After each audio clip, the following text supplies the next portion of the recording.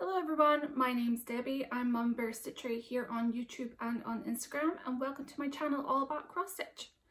I have a lot of projects to show you today. I missed filming at the end of May. After I had ankle surgery, about 2 weeks later I got my stitches out, but then the entire scar popped open.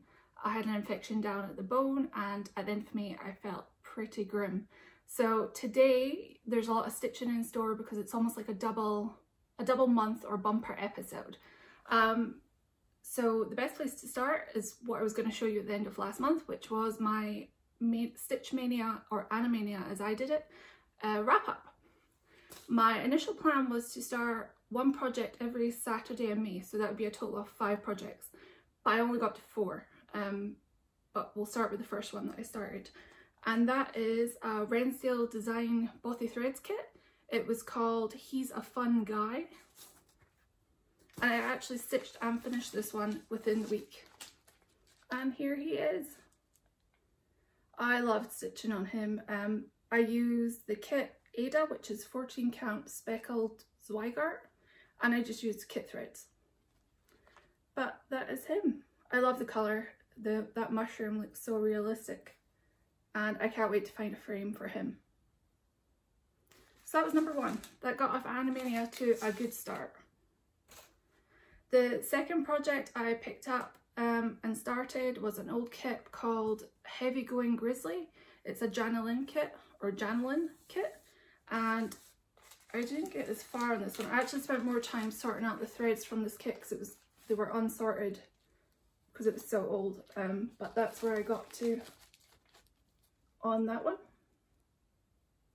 And I had to keep checking the cover photo to make sure that that was really, because there's a lot of yellows and stuff like that in there, but I think it all comes together once more browns on the bear comes or is stitched in.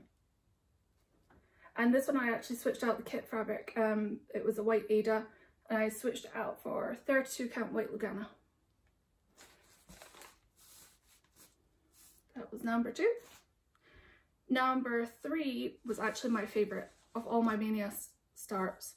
And this one is called Giants of the Sea. It was a sunset kit. And here is where I got to. And I switched out the kit fabric. It was a light blue Ada, but it was really old and crunchy feeling. So I switched this out for a 28 count Picture This Plus Arctic linen. And this one, it was called to be stitched 2/2 with all the threads, but I started stitching the black in the orca's tail, fluke, and it was just too much. You could see the background. So I actually went over the stitches with another leg of the black thread and then continued onward after that with 3 strands. And I really like the coverage now. And I did the same for the dark grey too. But the lighter colours, 2 threads was enough. But that's that one. I don't know if you can see the background. I've started it on the snowy mountains. I'm trying to work between the whale and then some of the background. And I'm going to leave this one out because I want to work more on this one this month. That one's definitely my favourite.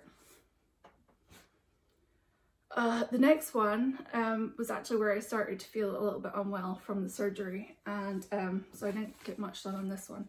But this is a kit called Owl, and it is on 16 count black Ada, and I just used what's in the kit. And there's a lot of black on black stitches, so I have got a little bit more than you can see, but I really wanted to start with his eyes.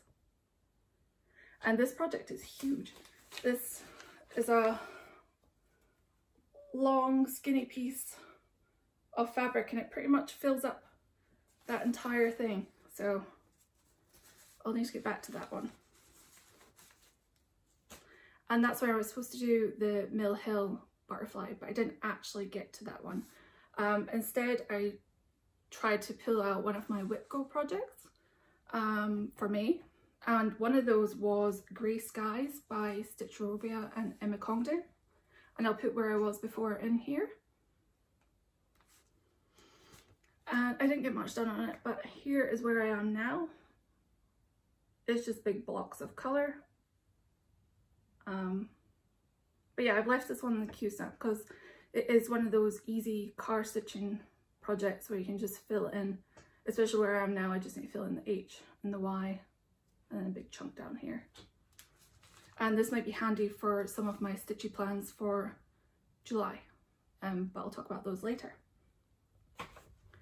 Okay, so after I ditched the whip go thing too, I wasn't feeling it. I'd lost my stitchy mojo by that point. Oh, and did I say? So I have notes to actually remind me today because there's so much stitching. This one's on 28 count Dove Grey Monaco and it's stitched with DMC 2/2. After I lost my stitchy mojo, I think the best thing was I was rifling through my boxes here that have all my projects in it and looking through the project bags and seeing if there was anything that takes my fancy to get my stitching groove back. And I actually pulled out Bayun Cat. It's a kit by Owl Forest Embroidery, and I will put where I was before. And I actually stitched on this until I finished it. And I loved working on this one. It's only on an 1/8, it's not very big. And this is on 32 count printed linen. It looks hand dyed, but it's printed, so it's blank on the other side. And I used the over dyed threads that came with the kit. So yeah, I can't wait to frame this one. I really enjoyed this. Was a good one because each little section on the cat felt like a little win. Like when you got a tree done and filled in the bottom border, it felt like a little win. So it definitely got my stitch groove back. So after Bayun Cat, I decided I just want to stitch what I want. I don't want to stick to my whip go projects or any stitchy group challenges or anything. I just want to stitch on what I want to stitch on with no goal really. So after the Bayun Cat, I picked up All Souls Vierlanden by Quiltify Designs, and I will put where I was before. I worked on this one only a little bit, and this is stitched on 40 count Selkie by Under the Sea Fabrics, and I'm using Gentle Art thread called Lagoon. It's kind of like a green to teal to almost like a limey yellow, and I'm stitching this 1/2 on 40 count. And so I filled in that bottom corner and I'm working my way across, and I'm hoping to finish this one actually in July. Because this one's like a nice easy stitch because you're not having to think about changing colours, you just pick up a thread and stitch the motif. So that's that one. Oh yeah, I worked on this one until I was watching the Colorado cross stitcher, and she mentioned this new thing, cross stitch camp, where the idea is to start and finish a new project within the month. And I tried.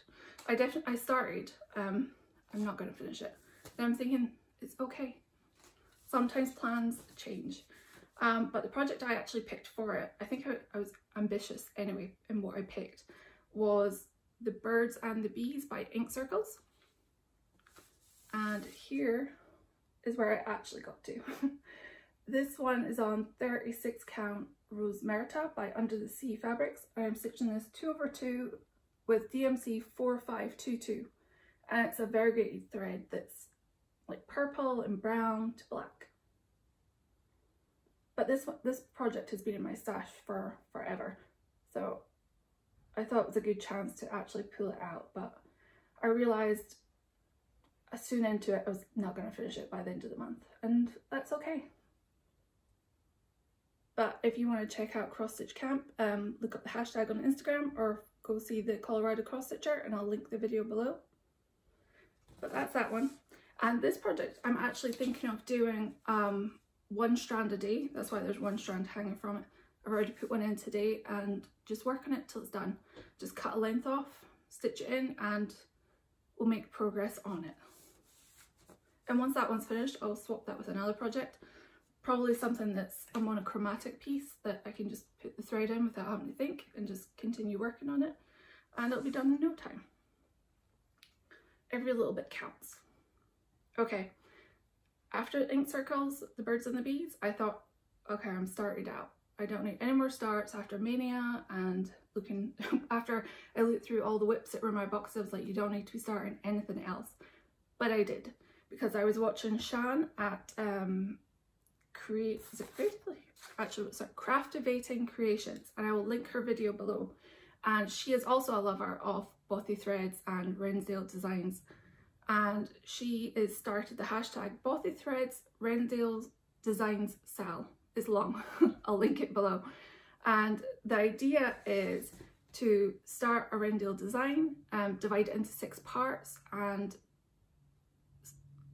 start on the 20th of June and finish by the 20th of the next month, ready to start your next section. So I did that, if you understand that. I picked Sunshine. It's a duck, and mine's is actually in the, you can buy it as a kit now too, but mine's is actually in the Wrendale design calendar that came with the World of Cross Stitching magazine, September 2016 to December 2017, and it has actually 6 charts in it. All these ones on the cover. I've had this one for forever, and so I started this one and I finished last night my first section, and it's behind it. I finished up one of the sunflowers, and I think because it has to be in 6 parts, I'm going to stitch a sunflower each month and save the duck for last because he's the prettiest. So that's that one, and this is on 32 count light blue Lugano by Zweigart, and I picked up at 123 Stitch. And I will link Sean's video below where you can check out the details if you have a Wrendale in your stash. That even if you started it, if you divide it into 6 parts, just stitch along and use the hashtag, and you'll see other pretty designs in that collection. Well, that's all the stitching I actually have. I got through that pretty quickly, so hopefully this video is not going to be as long as I thought. I'll clear this up and I'll come back to you and show you all the plans that I have for next month, because it is a big stitchy month for me. I'm back. I've gathered more stitchy things. Starting this Saturday, before we even get to July stitching, starting this Saturday, the Facebook group Full Coverage Fanatics are having a stitching event. It's called the 2021 Tour de France event, and if you're in the group, if you go to the files section, you can download the calendar, and the idea is to stitch the amount of each stage. You pick firstly your jersey that you want to stitch, and I'm going for yellow, so I'm stitching all the stages, but there's easier versions with the green and the polka dot jersey, but I'm going big, and the total will be 3,418 stitches if I complete it. And the project I picked for this was actually Winter Cabin. It's a Dimensions Gold kit, and this is where I am now and where I'm starting from. I'm hoping to get some of this snow around here filled in and start working on the cabin roof. I'm using the kit fabric and floss, but I really would like to finish this one this year. It's a big goal, but I can try, or at least make a dent in it. And so yeah, 3,418 stitches should get me pretty far, and the places like in the around the trees, the sky is actually half stitches, so I will double those up to get towards my goal. But that is where I'll be starting from, and that starts on Saturday, so I think you can play catch up too. So even if you see this and you want to start the event, you can just play catch up. And speaking of Winter Cabin, I actually have a giveaway. I tried to give this away before, but the winner, when I eventually got hold of them, had already bought it. So they said, just give it away again. And I think I put it away in my stash because I actually found it when I was cleaning out my kits. Yeah, I put it away, out of the way, now out of sight, out of mind. So I'd like to give this one away again. It's a full kit, unopened. If you'd like to win this, please be a subscriber, like the video, and use the word cabin in the comment. And I will draw a winner on, well, I'll give you till Monday the 26th of July, and I'll draw it on the Tuesday to give everybody in different time zones a chance. Yeah, don't say giveaway, please be over 18 so you can give me your address. And I'd like to finally get this out to someone. So if you'd like to stitch Winter Cabin too, put cabin in your comment. Save that. Okay, I have some, also in July, so July now, I have some virtual stitching retreats that I'm going to be going to. Both are by the Black Needle Society. These will be my first boxes that I've ever bought from them, and you buy them months in advance. The first one is on the 8th to the 11th, and it's Frogwarts Year 2, and it's a Harry Potter themed almost event. And there's stitching challenges and games where you can win points for your house. And I'm Ravenclaw, and I've been assigned to Charms class. And the ladies at Black Needle Society, their videos explaining how it's all going to work were fantastic, and they're making me very excited for it. And I actually got my box the other day with all the goodies inside it, and I will save this for next month. I don't want to give any spoilers because some people haven't received their boxes and stuff yet, and it'll kind of go with everything that happens next month. But I have seen what's inside it. I opened it with my friend Kerry on the phone the other day because she's a Hufflepuff, and it was exciting. Open up. I can't wait to use some of the things that are in here. But yeah, it's a good size box. You definitely get your money's worth. But this was the first box that I got from them. But the actual first one that I ordered was called In the Night Garden. And I bought it because of the image that they put up. And at first I didn't realise it was a retreat in a box. I thought it was just a box. But that actually is run the weekend after Frogwarts, which will be the 15th to the 18th of July. And that one seems a little bit less intense. It's more stitching based, and there's still stitching games, but it's more laid back. So I'm looking forward to both, and I'll give you my feedback next month because they will be my first boxes, and that box actually shipped.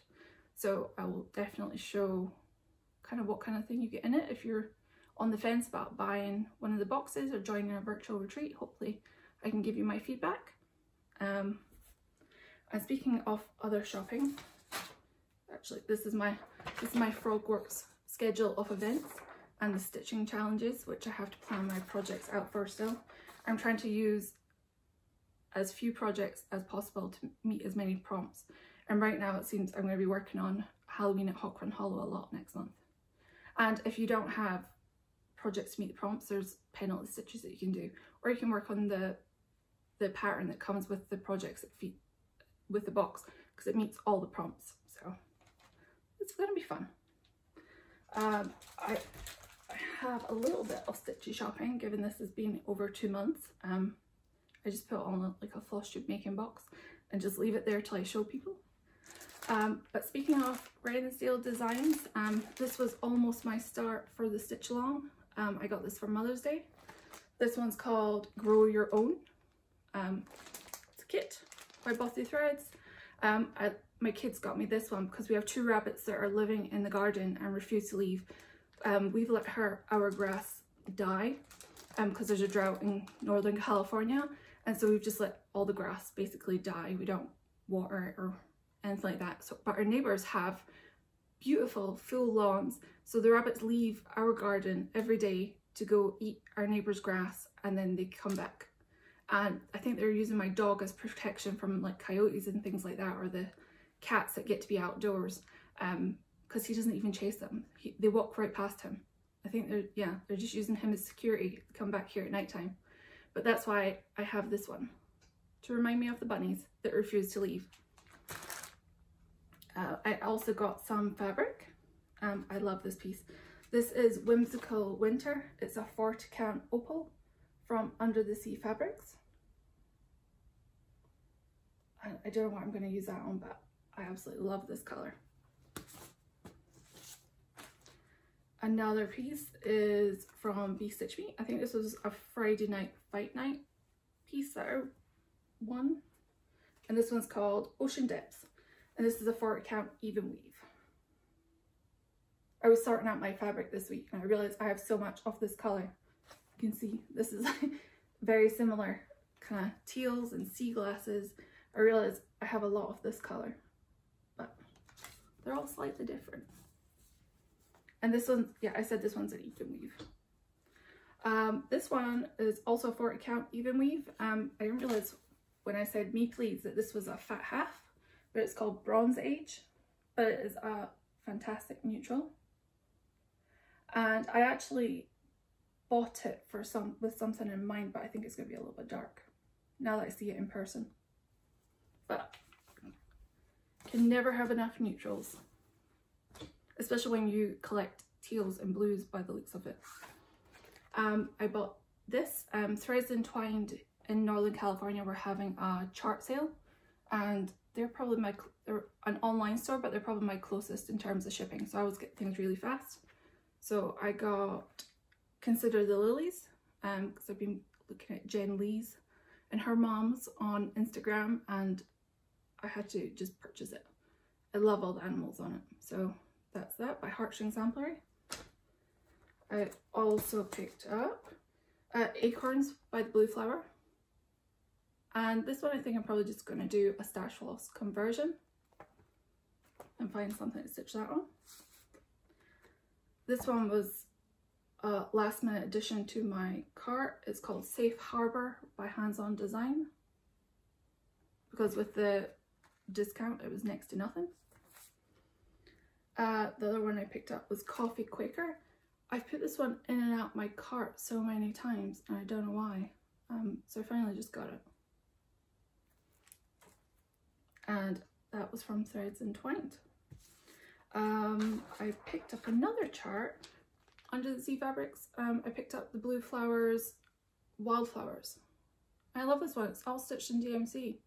I think I might put it on a dark blue. I'm going to do a floss toss. I have some dark blue fabric, but I'll do a floss toss and see if all the colours would show up.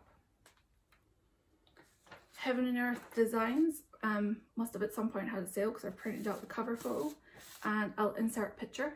I picked up In Following Dreams, artwork by Jodie Bergsma and chart by Heaven and Earth Designs. Don't know when I'll start it, but it'll sit in stash until then. You have to have options. I picked this up. I've never used any of her silks yet, and this is called Galaxy. It's a 50-yard mini hank from BeStitchMe. And yeah, it's super soft. I can't wait to try this on something. Maybe that new ink circles chart where it's kind of like reds and oranges. One of her newest ones, like maybe convert it to purples and then this be the floss color inside. That's my plan. But I'm not starting things. The last things that I picked up were from Charting Creations in Canada. They do a lot of online full coverage charts, but if you actually go to their website, they actually do physical print copies too of non-full coverage charts. So I've ordered from them before, but I picked up Bear Fishing, the artwork by Sue Coleman and the Stitching Studio. I love that one. Somebody on Instagram, I think it's the Traveling Stitcher, is stitching this. I think that's where I've seen it so often, and that's why I bought it. Love that one.